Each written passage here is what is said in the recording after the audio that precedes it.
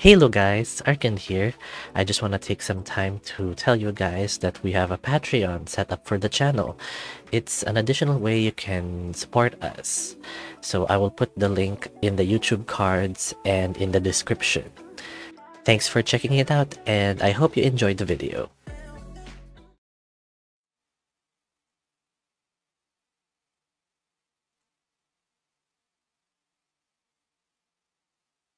Hey, can you hear me?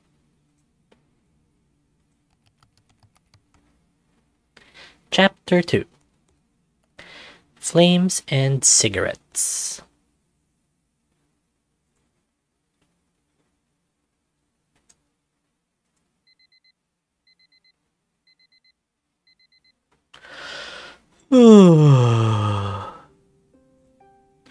What a night. While trying to sleep, I hear my housemates running back and forth in the hallway, making a ruckus. Being used to the silence of the village, I find it hard to fall asleep. My dad snores, of course, but I was used to that after many years. The new environment has me feeling very groggy. I get out of bed, stretching my sore back and scratching my eyes. It was hot last night. I'm still so sweaty. My underwear is almost tighter. I have to adjust them. My fur is a little damp, but luckily it's not crumpled. It's 7:01. Classes start at 8:30. That should be plenty of time. After making my bed, I grab my phone and check my notifications. 112 messages from Gabriel overnight. And a dry morning from Hedwig, written literally 15 minutes ago. That's nice. It's surprising he texted me at all. I reply with a smiley face. He read it, but didn't reply. My finger shakes convulsively as I click on Gabriel's chat. My phone freezes for a second. Wow. Half the stuff he sent are memes. I don't even know the context of the jokes, but they're still funny. His last message was at 4 a.m. Night, less than 3. I text him back, are you even getting any sleep? Continuing to sit in my underwear, I start a chat with Vilmar. Noticing the fact that I'm online, he starts texting me as well. We text good morning almost simultaneously. Putting my phone aside, I yawn. It's hard to get used to new surroundings. And the damn stuffy air around here. If I were a flower, I'd have dried up in here by now. It takes me about 20 minutes to shower and brush my teeth. The showers are public, but there were no people in the morning, which I'm glad for. Vilmar lets me know he'll stop by my room in about 10 minutes. I spend the rest of the time before he arrives gathering my supplies for the following classes. I don't know if notebooks are necessary, but I'll take a couple just in case. There's a knock on the door. Vilmar's piling into my room. I have a feeling this room's too small for him. I wonder if there are bedrooms for individual species here. Good morning again. Ready for your first lesson? He's putting something on my nightstand. I think so, but what did you bring? Vilmar smiles. The snow leopard opens some kind of container.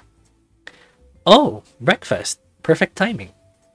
I smile shyly, taking the container in my hands. I assumed you'd want breakfast since I didn't show you where the kitchen is. Thanks. I say with my mouth full. There's a couple of ham and cheese pancakes. Pretty good. He chuckles and nods toward my arm. By the way, what's that stain on your paw? He points at my palm. Oh, what the? There's a spot on my paw pad. It's blue. It's not so clear, but it's visible. I have no idea where I got that. It doesn't look like I got dirty, and I just took a bath. It's like the fur dyed itself. Vilmar takes my paw and examines it. He rotates it, muttering something. Well, if it doesn't go away soon, maybe I should take you to the infirmary. He thinks about it. That seems excessive. Well, the stain isn't very visible. Maybe no one will notice. Vilmar nods. Well, I should probably get going. It's time to go. Unfortunately, I'm busy today and won't be free until later tonight, so don't miss me. I've already finished my pancakes, handing the leopard the empty container. Okay, I'll find something to do. Thanks again for breakfast. Vilmar takes the container and leaves. I pick up my phone and look at the time. I have to go as well. A light gust of wind greets me as I walk out of my room. It's still stuffy, but at least it's not as bad. For now, I need to make it to the classroom. Vilmar said it's, somewhere on the first floor, on the right wing. Hedwig and Gabriel should be there by now. After quite a few wrong turns and embarrassing questions for directions, I finally make it. Oddly enough, there are quite a few students in the hallway. I consider myself lucky to have met Hedwig and Gabriel, but I shouldn't close myself off to the rest of my classmates. And here they are. I notice Hedwig in the crowd. He's hard to miss. His dragon wings form a small area around him, no one daring getting close. Can he even sleep on his back with those giant things? Walking up to the pair, there's something glaringly obvious when looking at Gabriel's face. Swollen face, constant yawns, he's sleep-deprived. Hedwig stands unmoving with an unimpressed expression on his face, letting sleepy Gabriel use him like a pillow. Good morning, guys. I exclaim happily, trying to lift the spirits of our group. The sight of someone as tall as Hedwig getting used as a pillow is amusing, standing at almost 2 meters. He's the tallest student around here. Gabriel, on the other hand, is one of the shortest students I've seen in the school. He's shorter than me, at about 170 centimeters tall. So it looks pretty funny. Good morning. Hi, Hooji! He opens his almost slick eyes and waves at me, even though I'm standing only a meter away from him. Hedwig just sighs heavily, explaining to me. I told him he'd be a vegetable in the morning, but as you can see, that didn't stop him. I giggle and Gabriel's ears perk up, starting to get defensive. Hey, you're not my mother, okay? I can go to bed at whatever time I want? His disheveled fur and quivering voice makes him look drunk, which only causes another fit of laughter from me and the other students. But you do want some sleep, right? He's delayed in answering. It doesn't matter. I feel fine. He pulls away from Hedwig. Way to go. You made him wake up. I wanted to get some more rest from him. Too bad. Gabriel and I start laughing. Hedwig keeps his usual stern expression, not amused. Does he even know how to laugh? Meanwhile, the cluster of people outside the classroom grows larger and larger. I also couldn't help but notice the couple's clothes. We're all supposed to be wearing the same academy uniform. Poor Hedwig's clothes are so tight, they might rip apart at any moment. Maybe there weren't any bigger sizes? Someone must have made him wear it. Gabriel, still looking dejected and barely staying awake, had some interesting additions to his uniform. He had a black glove on his right paw. Whether he had lost the other one or it was a peculiarity of his style didn't change the matter. It looked quite interesting. Body parts were exposed, making it immediately clear that he was a tiger. With a simple question, Hedwig ruins my morning. Hey Hooji, what's that spot on your paw? He nods towards my palm. Damn it, how did he see that? Vilmar barely noticed it, even though we've known each other since we were kids. I don't know, it just showed up this morning. He raises his eyebrow at me skeptically, but says nothing more. After a moment, Mr. Aster appears. The hallway immediately falls silent. The crowd disperses, letting him through. He opens the door to the auditorium with a serious expression. Come in. All the students begin to slowly pour into their seats. As I enter the classroom, I'm struck by how bright it is. I have to squint to avoid the pain in my eyes. Gabriel must be suffering right now.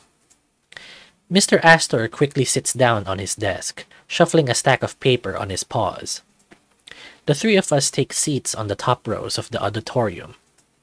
The first rows remain empty, everyone sitting towards the back of the classroom. Once we are comfortably seated, we don't dare make a sound. It's so quiet that you can even hear the birds singing outside. A damn scary and intimidating atmosphere, to be honest. Let's get started. The lion stands up from his chair and walks to the middle of the room. His step and movements are rigid but confident. He turns to us, and his marker behind him begins to write his name on the board by itself. My name is Mr. Aster. I'll be your spellcasting teacher, as well as your new class advisor, or mentor, as you prefer. He takes his seat again. Our gang of three only glances at each other occasionally. I'm warning you, I treat everyone equally. I do not play favorites, and I never will. As long as you're not causing the academy any problems, you're doing your job well. He looks away, staring out the window. Moreover, if you have any issues regarding your studies or otherwise, you should let me know first. Any problem can be solved, even the most complicated one. Mr. Aster sighs heavily. And now, about your training and education. He takes a clipboard in his paws and flips the page. His gaze travels down the list of students. He must have studied our names and backgrounds. As you all may know, my teachings and research are the basis of most of your curriculum in this academy, so you can expect no indulgences, especially in my classes. Mr. Aster takes his gaze away from the window, glaring at everyone, his gaze finally resting upon me. However, in addition to my class, you will have potion craft, taught by Mr. Derrick. You can find him on the first floor of the left wing, at the very end of the hallway. Mr. Aster's tone seemed to change when talking about this other teacher. No one else seems to have noticed it. Moving on, every weekend there are duels between students here. It's been a tradition since the academy was founded. Missing a duel without a valid reason is the strongest disrespect to the academy, and in some cases, severe punishments are given. We can only sit here and absorb the information. Gabriel is still falling asleep, nodding off constantly, and Hedwig is just twirling the pen in his hand. The minutes go by and Mr. Aster continues on and on about customs and his expectations for this class. Soon enough, I catch myself almost falling asleep. If you have any questions, you can ask me after class or any other time. My office is on the third floor, number 95. He flips through the pages of a journal, starting to write something down in it. One moment. I immediately turn to Hedwig and Gabriel. Poor Gabriel is sitting right under the sun rays passing through the windows. Scary, huh? He speaks in a whisper, turning to me. There is such a thing. Hedwig keeps twirling the pen in his paw effortlessly, very quickly. He's got nimble fingers for someone his size. Would you like to go to the local cafeteria tonight? Good idea. Would Gabriel be up for it? Hedwig hums contentedly. Coffee is his weakness. Gabriel mumbles something inaudible and turns to us. Coffee? Yeah, let's go. Ow! No talking in this class. A piece of chalk flies through the auditorium, hitting Gabriel right in the forehead. The impact is strong enough to blow him back a little bit. Everyone turns to look at Mr. Aster, who is looking angrier than ever. I'm surprised that it hit him from such a long distance. What accuracy! I immediately shut my mouth. Hedwig cracks a light grin before returning to his usual careless, unamused demeanor. Gabriel rubs his forehead with force. He picks the piece of chalk and swings it around in an attempt to throw it back. The dragon silently grabs the tiger by the paw and stops him. The tiger looks at his friend indignantly, still not saying anything. It's very hard to hold in my laughter at this point. I feel sorry for him. Gabriel sat down pouting, continuing to squint against the blinding sun. Remembering the few details of Mr. Aster's monologue, I never thought that skipping duels would have such serious consequences here. I get it's a tradition, aiming to harbor our competitive and fighting spirit, but I think it's excessive, since the academy basically forces students to fight each other. But it also makes sense. The magical creatures are almost extinct.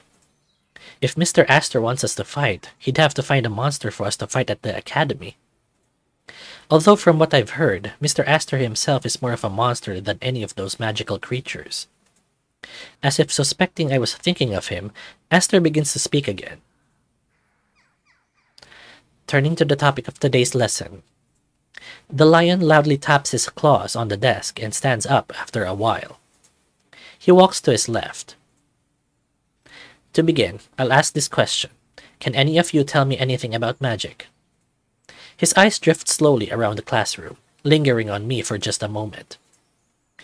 You, Hedwig, what do you know about magic? Aster looks down at his journal before calling out to his student.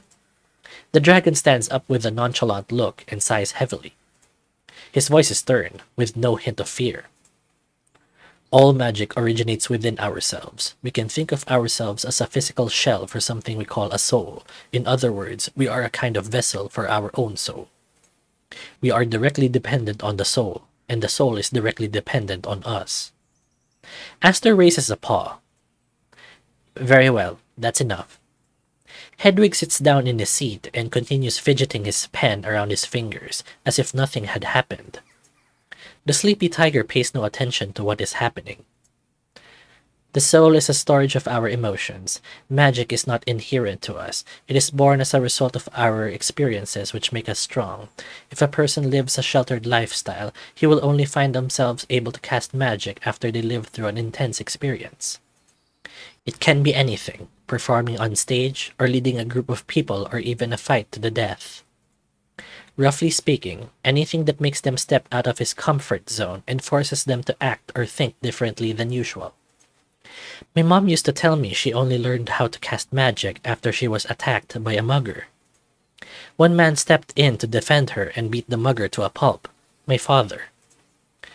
Emotion is experience, and accumulated experience is our soul. A good mage is one who is eager to experience as many situations as possible, eliminating all fear of failure. His range of emotion and understanding is higher, hence his level of magic is higher. It's hard for me not to wonder why my magic still hasn't manifested properly. I can conjure, but it's something very weak. Aster is silent for a moment. He ponders what to say next. His enthusiasm and excited tone surprised me. I wasn't expecting this kind of lecture from someone like him. I mean, really, our magic is our senses. The soul isn't some intangible concept. Your soul is your most precious possession. Without your soul, you cannot exist. Your soul is intimately connected to your real heart. If it is damaged, it will directly affect your physical state. Aster sits down in his seat and sighs heavily. Your soul, your emotions create a unique resource in this world. You open up the ability to create portals, to summon weapons that are destined to you by fate itself. Hedwig and I look at each other. The limits of our skills are still unclear and are being studied by the highest scholars. Our job is to protect all that we care about. That's the reason you're all here. I'm reminded of a little test I took before I was admitted, a psychometric test. It consisted of a couple questions about our family, friends, our objectives, and so on. That being said, magic isn't just about fighting. I think you're well aware of that.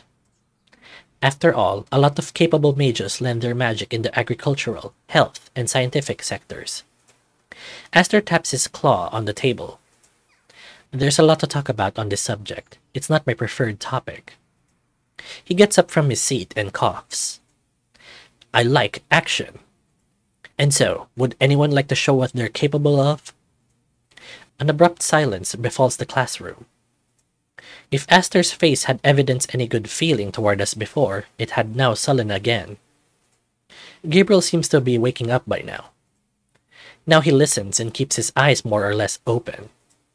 Hedwig still twiddling his pen without the slightest interest in Mr. Aster.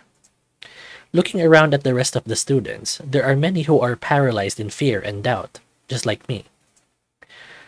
"Oh, Hooji, would you like to show us your abilities?" From this distance, I can see an amused expression on his face. He's enjoying this, the bastard. A shock of fear runs through my spine. Me? Of course. I knew it had to happen eventually, but in this fashion? Refusing is not an option at all. It'll only make things worse. Unlike what Vilmar told me, it'd probably be better to show my lack of magic skills right away, so he can get an idea of my ability. Unlike what Vilmar does, at the end of the day, he is my teacher. Walking over to Mr. Aster in the center of the auditorium, my anxiety peaks.